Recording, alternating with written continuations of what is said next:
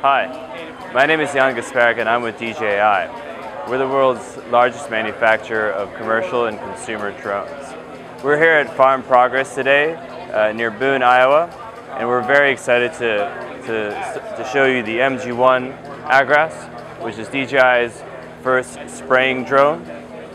What's interesting about this unit, this is one of the first units on the market where you're doing more than just capturing imaging, but using drones to actually take actions out in the field.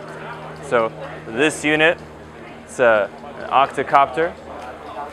It has a 2.5 gallon tank and can spray up between 7 to 10 acres an hour. It's also an intelligent system where you can vary the spraying rate, and it also fly automatically along the roads.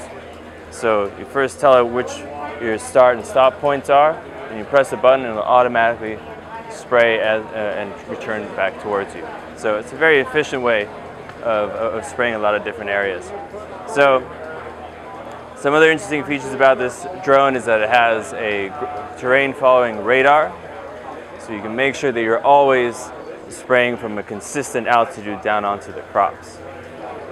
These nozzles are also adjustable, so if you have vineyards or other plants where you want to spray from the side rather than just from the top, you can do that with this system. So for situations where you're currently spraying by hand or manual ways of doing it, using an MG-1 Agras is a much more efficient way of potentially doing this. DJI has just launched this in the US here at Farm Progress, but we're actively expanding our distributor network here in the US, and we're always looking for more partners. If you have any questions, please reach out to DJI and we'd love to have a conversation with you.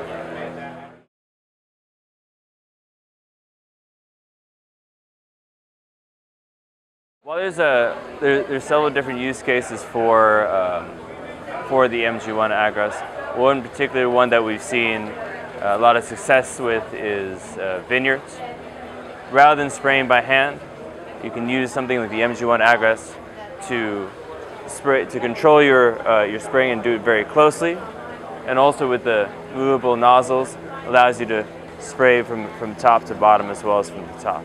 Okay, so with something like this, it's a very flexible tool. It's a very automatable tool. It also utilizes DJI's industry-leading flight controllers, so it's an extremely stable and easy to fly system. Use a remote control such as this to control the altitude and the rate of spray. Very simple, easy to use, and pretty much anyone can do it.